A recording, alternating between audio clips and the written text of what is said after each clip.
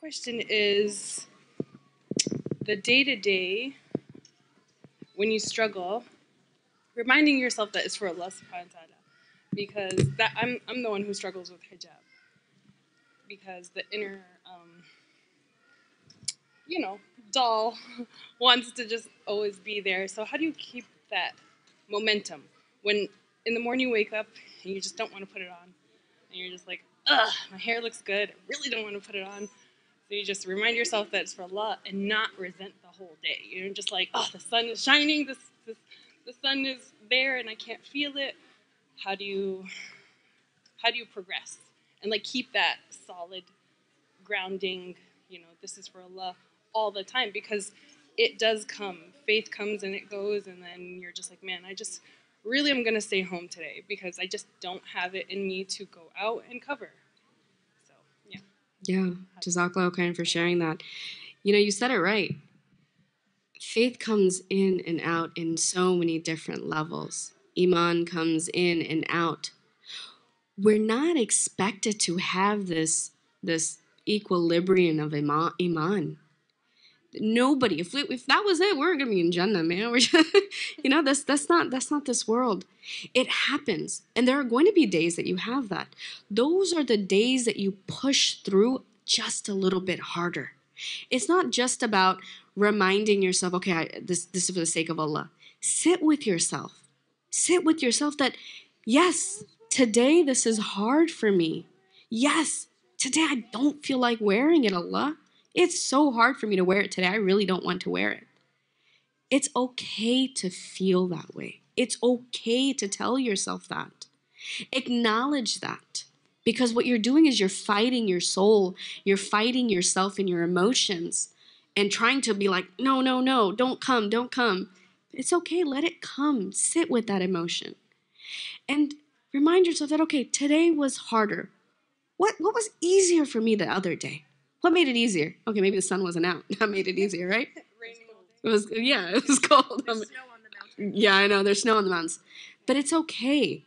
Continue to, there are going to be daily things that you have to do to replenish your soul, right? Every single day, we go out there in the world. If we don't do things to recharge our battery, it's going to be so much more harder to continue to do that. Just like a bank ATM, right? You need to put in money to take out money.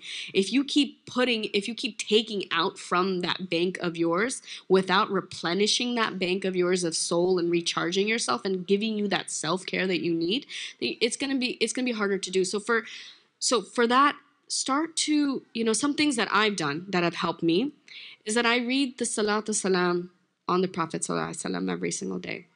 I read the Astaghfar every single day. This helps me in going through, because one salam on the Prophet ﷺ gives you 10 mercies from Allah.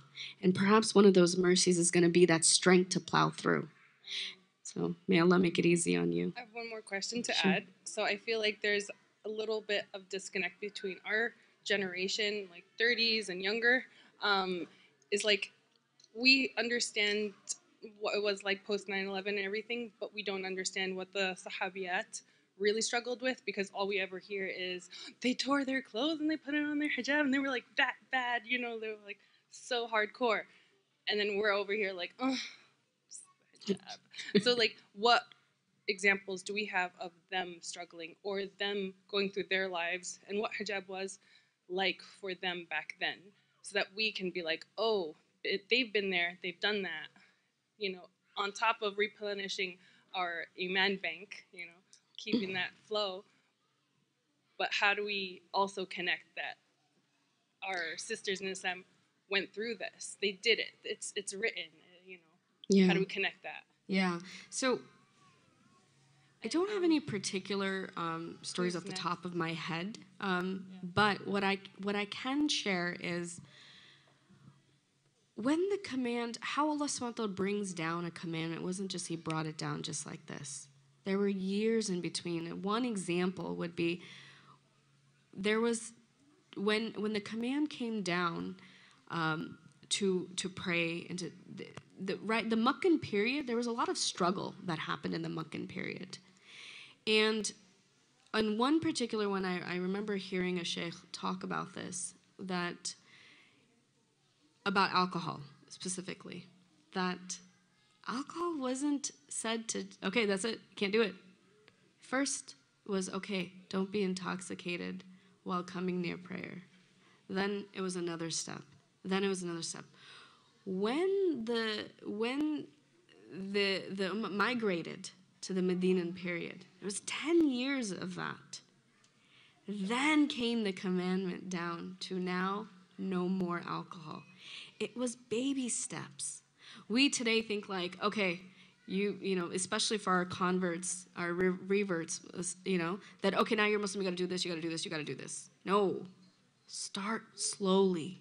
Start slowly and work on it. Just like the progression piece is that you put your hijab on.